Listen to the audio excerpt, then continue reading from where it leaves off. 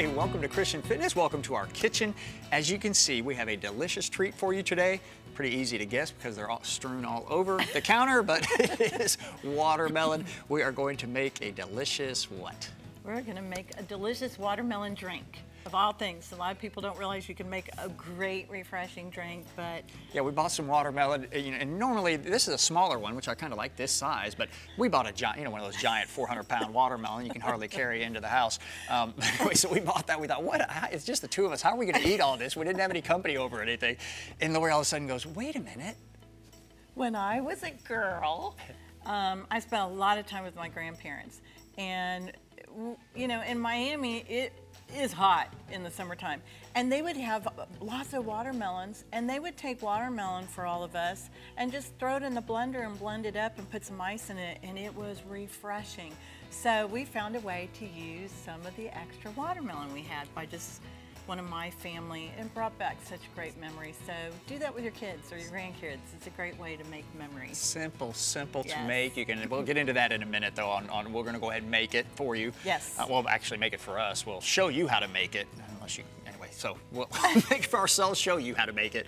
But watermelon is so good for you. We want to talk about some of the nutritional benefits. Some of the nutritional benefits of watermelon, first off, besides the fact that it is so hydrating, that's why it's called watermelon, it's low in calories. It's full of fiber, so there's a lot of fiber in it. There are vitamins A, C, and D, and B, which is great. It's very high in antioxidants, and it's a very high anti-inflammatory fruit, which has great benefits to it. Besides the fact that the sugar is a natural sugar, so you don't have to add anything to this. And natural sugar from fruits combined into the body, it creates energy, so you want that. Your body will process that. One other really interesting fact, a lot of people say tomatoes are really important. And they are. And they are, but they are because they have lycopene. That is the red that fruits and vegetables are, and tomato is a fruit just like watermelon is, but the red is lycopene. Lycopene is very good for heart health, extremely good for heart health, lots of great benefits. So that's something that you can benefit from by eating watermelon. Watermelon actually has more lycopene than a tomato, and as she said, it's good for your heart, which of course a tomato is shaped kind of like your heart, which is kind of easy and neat way to remember that. But so vitamins A, B, C, and magnesium. That's one thing a lot of people don't realize. There's so many nutrients in watermelon, but there's magnesium. A lot of people are magnesium, they may have a deficiency or be a little bit low. So we encourage you, get your vitamins, your nutrients, your minerals from the actual foods. You don't necessarily have to take, supplements and all those things. Get your magnesium from the watermelon. This so is gonna get healthy. loud. No, that's okay. Turn it up. So keep Go for it. talking, and I'm gonna. I'm standing way over here, so maybe it won't be quite as loud. Oh, it's not even on. That might help. Good thing the lid was on when you did that. Always make sure the lid is on. Well, a couple tips. You'll see we've got ice out here. The watermelon, it was in the refrigerator, so it's a little bit cold. You can see we put it into tiny chunks, maybe 1 inch by 1 inch squares. The reason for that is if you put this giant triangle, if we put this triangle in the blender, of course, cut the rind off of it, it would be hard for the blender to grind up a bunch of these giant triangles. So if you use the giant, just put in huge squares of watermelon, your blender may have trouble grinding it up. So we cut it into little 1 inch squares. She added a little bit of water, and then she's gonna add some ice just so it gets really chilled. Yeah, because this is just so good cold. Another tip is you can actually take your watermelon and put it in cubes and put it in ice trays. So, or you can blend it up and cube it and then use the cubes with more watermelon. I know that doesn't make sense, but if it's frozen, you're gonna have to add water to it. Or you can just put it in water. Make these little watermelon ice cubes and then just put that in a glass of water, and then you get kind of watermelon infused water, flavored water. It's delicious. There's a lot of ways to flavor watermelon juice. If it's frozen and you can't get it to liquefy, then you can use coconut water or coconut milk. But I like coconut water because, and I usually use a really good one so that it doesn't have a lot of sugar in it. You want a really natural source. The other thing is, so our ingredients so far. Oh, today. We've had water, ice, and watermelon. So really, all we've had is watermelon. We have one other thing. What is this? I like to add mint. So I already did that way on the bottom, just a tiny bit, because a little mint goes a long way. It makes it refreshing. But so today it is just watermelon, it is just ice, a tiny bit of just a tiny bit of water, and then a little bit of mint. So that's what today's juice is. Other ways, for a couple of days we did watermelon, a tiny slice of cucumber, which is fantastic.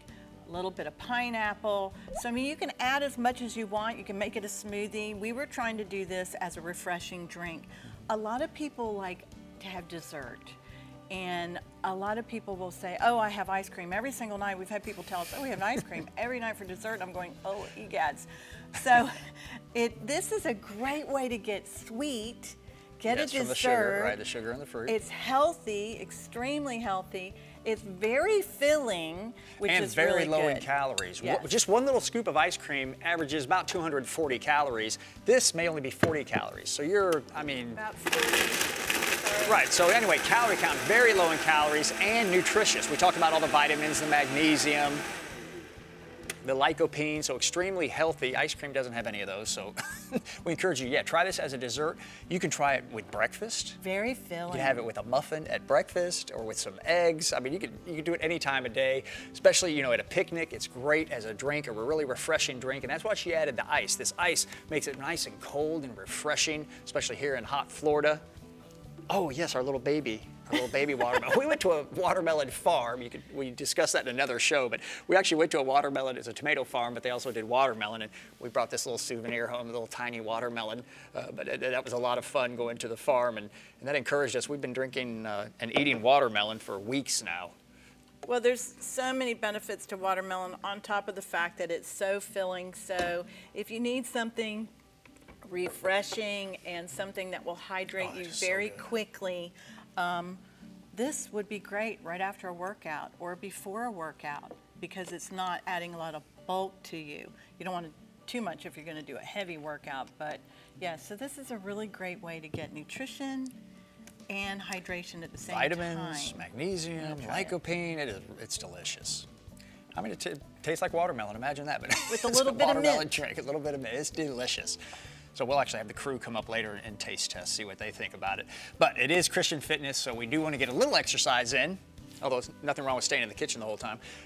Today we have a test for you. Yeah, very healthy for us to get ready for our test. So we have a whole series of what they call senior fitness tests. There's lower body strength, upper body strength, flexibility. Today we're going to do endurance. We're going to see how good you are, how much in shape you are, how good your heart is, how strong your heart is, what your endurance is. And this is a really, really easy test. All you're going to do is march in place for 2 minutes. So we'll get started in just a second, but let me demonstrate it. If you have maybe a wall or piece of furniture around or a person, you want to gauge how high you want to get your knee on your march. Yeah. You really want it about halfway between your patella or the kneecap and the top of your hip. So halfway for me would be around right here. So I know I need to get about as high as the bottom of Lori's white undershirt there. If you have something at home, the top of the flowers or a coffee table or whatever it is, just to gauge how high you want your knee, you could have a friend. If you have a partner there, they could actually hold their hand up. And you're going to count only one knee. So in other words, as Lori's demonstrating, there's one, that one doesn't count, 2, that one doesn't count, 3, okay. So you only count every other knee lift, so just count the left knee. And she's going to march while we're both going to do it. Yeah. So either knee, just count, and you're going to bring it about to that height. So just, up to here. If you want to put your hands out, you can do that. And you're just going to count the one side, and we're going to do this for 2 minutes. Yet? No, not yet.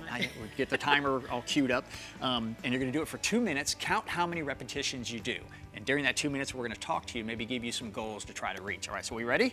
We're ready. And 2, 1, and go. So for 2 minutes, we're just going to march in place. Oh, and the key is, since this is a test, go as fast as you can, comfortably. Yes. Now, if you have a cane or a walker or you're not stable, go ahead. You could put your hand out. Yeah, use a cane if you need to. Hold on to a chair. Hold on to your partner. If you need to if you're not stable enough, go ahead and hold on to something to help you with your march. You can pump your arms to go faster because you are taking a test right now. So grab some of the stats. I want to encourage you guys, as you're counting at home, where you want to be. So you're counting the one knee, If you are, and unfortunately we don't have any numbers for under 60. There's been all kinds of studies done, but this is really a senior fitness test. This is part of our senior fitness program. Right, so it's for seniors, which is considered 60 and over. If you're under that, just figure out the numbers based on a 60-year-old. So if you are a male, 60 to about 70, you want to do 115 to 116. That would be above average. Below average would be about 87. So we're, what, a minute in right now. Yeah. You may gauge, okay, where am I? I've got, I'm at 60, faster. or I'm at 40. I need to increase the speed so I can get up at least to 87, which is the below average. We'd like to see you at about 100, 105, somewhere in that ballpark at least. Yeah. And what about women? Women, if you're somewhere between 60 and 70, you want, average is between 75 and 107. Above average is over 107. And if you're like me and you're competitive and you were an athlete, you're gonna do even more. I mean, one day I think I did, what, 128 or something, and I went, oh, okay, great. But you have to focus, because like right now, we're not going very fast. I haven't been counting, I have no idea yeah, where we I are. haven't, and I know we haven't been pushing it to see. But this, you know, you think about this exercise, oh, it's not, you know, it's really not, we're not doing anything. Do it for 2 minutes. Do it really hard. And there you go, 2 minutes. And then you'll be out of breath. Yeah, you'll be a little bit out of breath. It's 2 minutes. And so that was the endurance test. And we wanted to give you the numbers because we like to have a goal. Yes. So if I told you, you need to do 100 and halfway through you're only at 40, you can increase the pace. Or if I say you ought to try for 150, then you can know and you can gauge yourself. So anyway. Well, keep a diary. If you're going to do this every other day, I mean, you can walk every day. Right. Working out certain, like arms or certain things you shouldn't do every day, but walking you can do every day. So every day or every other day, whatever your goal is today, try to attain a few more and continue to do that so that eventually you can take a long distance and actually be outside going for a walk and walking fast. Yeah, so this endurance Not test. weird fast though. No, well, you can do that whole wiggle thing that they do in the Olympics. I don't know how they do that. They walk as faster than I run, but anyway. So if you want to do that, go ahead, join a local group and go do that. But walking, lower body, strength, endurance, so important just for everyday living, for walking around the grocery store, for, walking to church, going out on a nature hikes Going and things like that. upstairs. Stairs. My goodness. Yeah. This kind of was a stair climber, stepping up and down. All right, let's do some exercises for the test. So now we did the endurance test. We want to give you a couple simple exercises just to help you get in shape for the test. So you can do this test again next week. Do these exercises during the week. It'll help you on your test results. So the first one is just a one-leg stand. So you're just going to balance on one foot, and you can do whatever you want with the other leg. And I encourage you, try to balance for 30 seconds. You can hold your leg out to the side, you can hold it in front, you can hold it up here. Find something to touch if you lose your balance. No, then the clock stops. Yeah, so if you touch your true. foot down, the clock stops. If you touch your leg to the other leg, the clock stops. If you touch anything else, we want to try to see if you can do 30 seconds just on one foot. And you'll feel your ankle's going to start to wiggle a little bit, your leg might wobble, your whole body might wobble. So just try that for 30 seconds. This is a great rehab. I'm still recovering from a really bad sprained ankle, and it was my right ankle. So you did really well, actually. That, and I could still feel it pulling a little bit, but that is a really good thing to strengthen your ankles. And believe it or not, ankles need to be really strong. Yes. I mean, you really need to be stable on your feet, because if I had not been stable when I had that huge fall, because I fell over a piece of equipment, forgot it was there and ran right over it, I could have snapped my ankle. And even though I did, it didn't really do anything, didn't tear anything. Right. No break, no tear, no lasting injury. So praise the Lord, and I just lost my balance because I was talking. So anyway, that's one of the tests you can do. Just stand for 30, or I'm sorry, one of the exercises you can do. And you can do this anytime. Just do that at home while you're watching TV. Just balance on one foot. The other one we want to encourage you to do is a one leg, just lift your knee, but we want it higher than we did during the test. Bring your knee up as high as you can, maybe waist height if you can. Now hold that. And what you're going to feel after about maybe 1 second or maybe 5 or 10 seconds. You're going to wobble. Yeah, you're really going to feel your thigh, and it's really going to start to burn, because once you get to a certain height, you're not using your stomach anymore. You're actually just using your thigh to hold it up. So get it as high as you can, so that you're just engaging the top of the thigh, which is that drive for the test, to drive the leg up. You want to do this because it burns. It does get heavy. So yeah, if it gets heavy, do it for 5, 10 seconds, then switch legs. Oh, but get I it? just Did you not thought we were switch legs? doing it for 30 seconds. You can. You can do it for 2 minutes, whatever you can. But get it as high as you can until you start really feeling that burn, and then leave it there for a few more seconds. This works your ankle too. Whoa. So 2 minutes, that's all we're asking on the test, is just to march in place for 2 minutes. You know, you can get your cell phone out. Most cell phones have a little timer on them. You can time it on that. Or you can rewind this show, go back to the 2-minute clock we put up. Oh, that's right. Just keep doing that. Good, switch. So this is an addition to the first exercise we did, you know, was just to stand on one foot and you can do whatever you want with the other one. Now we're adding to that by lifting the knee. So now you're combining the first exercise, which was just balancing. Is it getting heavy? No, I realize I'm not getting it as high as I need to. And then the other side. Well, keep in mind, this largest muscle group in the whole body is, you know, the back pocket all the way through the thigh. So there's a lot of tension. Whoa. I think I had too much watermelon. I got all off kilter not there. even close. How are we doing? Doing good. I want to do one more quick exercise. Okay. Just to build some strength for the walking, and that is a squat. It's one of the best exercises there is, but all you want to do is just act like you're going to sit back. It's almost like I'm going to sit back on the couch, but I'm going to do them just in slow motion because today we're doing everything. We already worked cardio by marching for 2 minutes, so just squat down really slowly and then come back up. Somebody let's say the sound went off and they're just seeing us doing that. What are they doing? Then combine all three of them.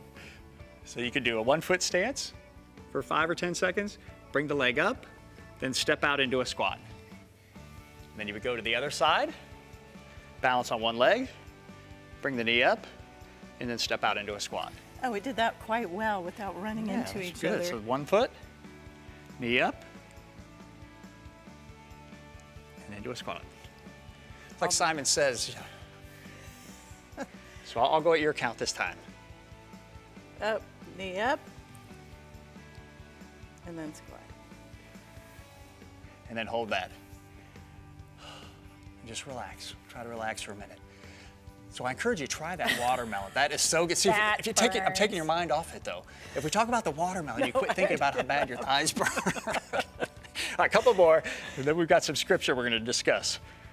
So knee up. Sorry. You know what? I didn't do it right. I didn't do this. You didn't do the 1-foot balance? Yeah, didn't do the 1-foot balance, then the knee up, and then the squat. 1 foot, and the knee. Knee up. Hey, we choreographed quite well. All right, go grab your phone, go grab your Bible. You can keep doing those exercises, and then, or you can do the test again if you like.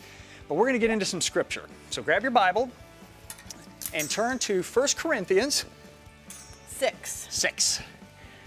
We are going to start in 1 Corinthians 6:11. That is our verse for today.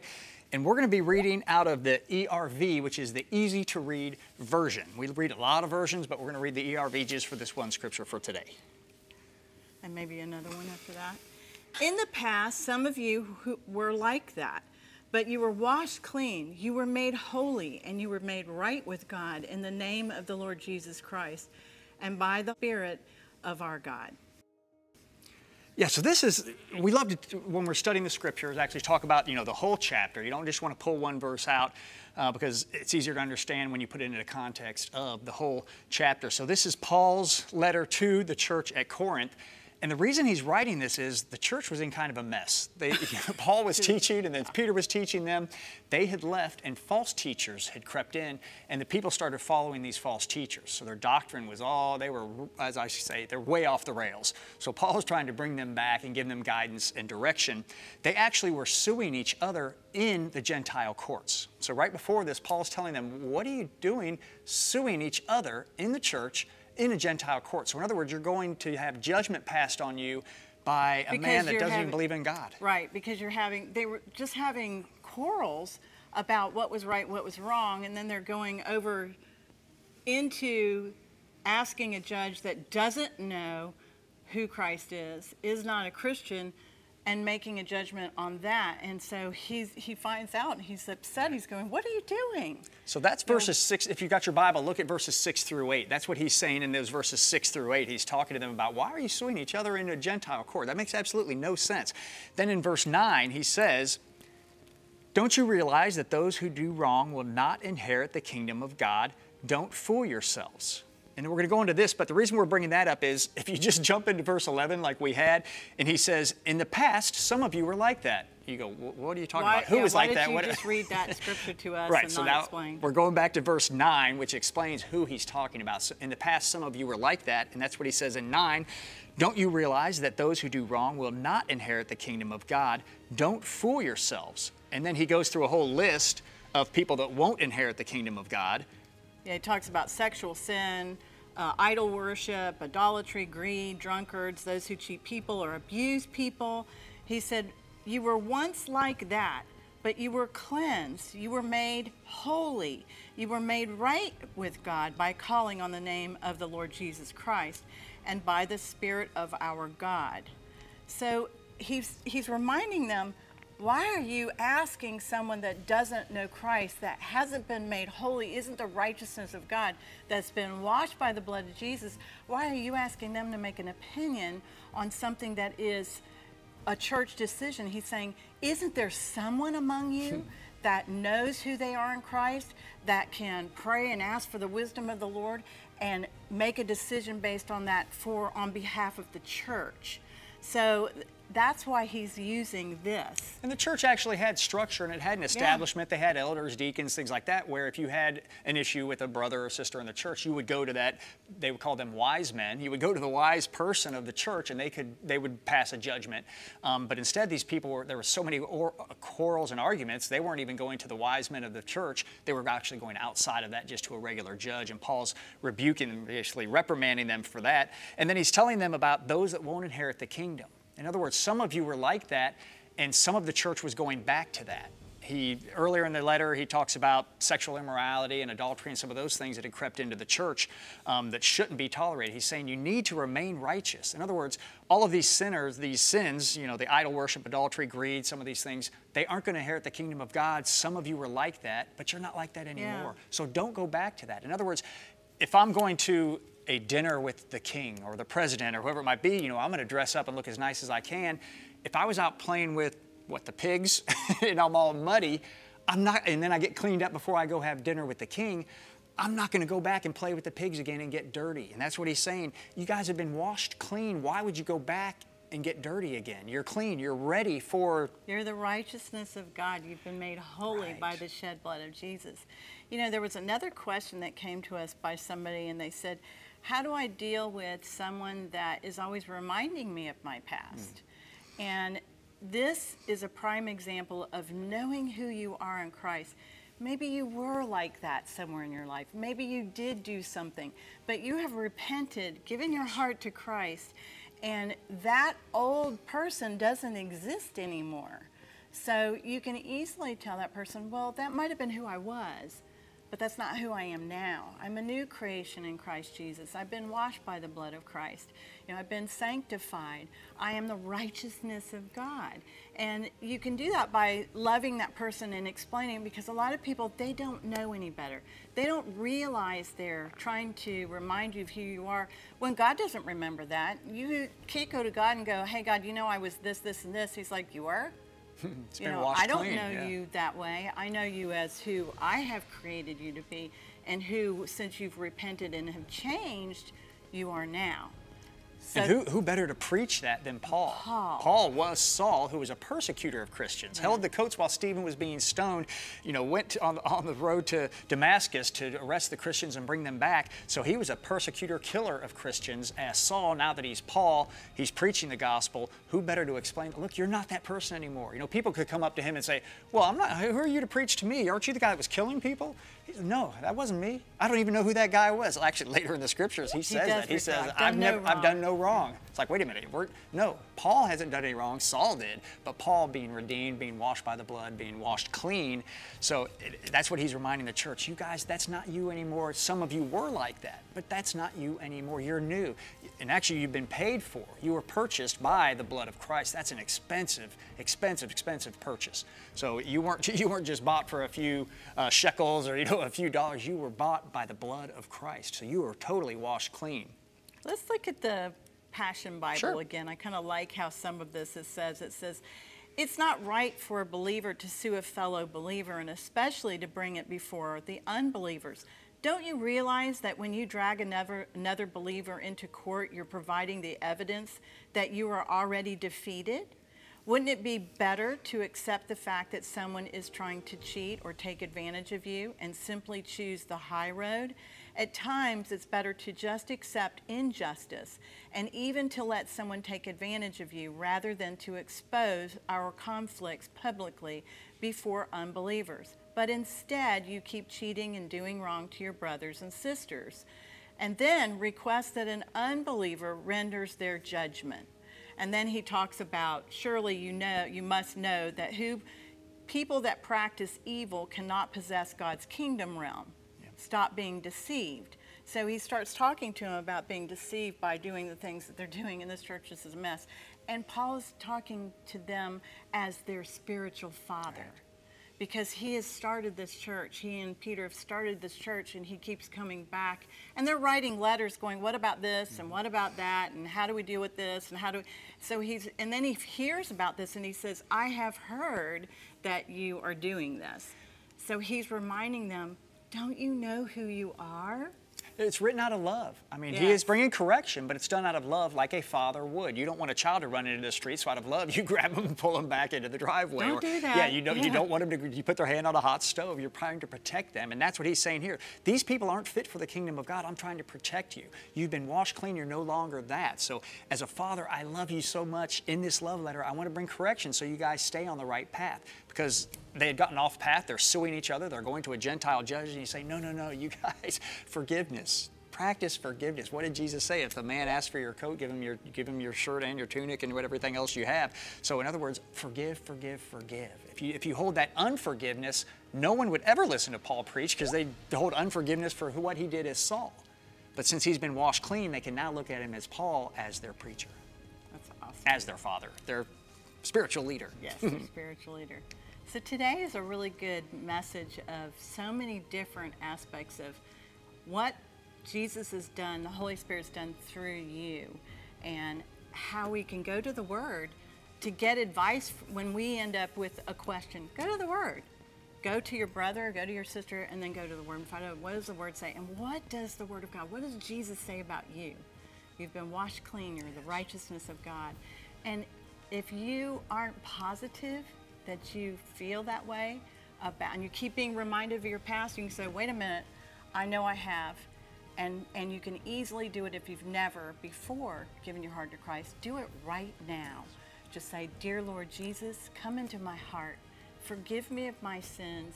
Thank you that you died on the cross for me and shed your blood for me. In Jesus' name, amen. Amen, amen. And we always pray for you on the program, and we use the Bible to pray for you, and that's 3 John 1:2. Beloved, I pray that in all respects you may prosper and be in good health, just as your soul prospers. Thank you so much for joining us. We love you guys. God bless. Love you.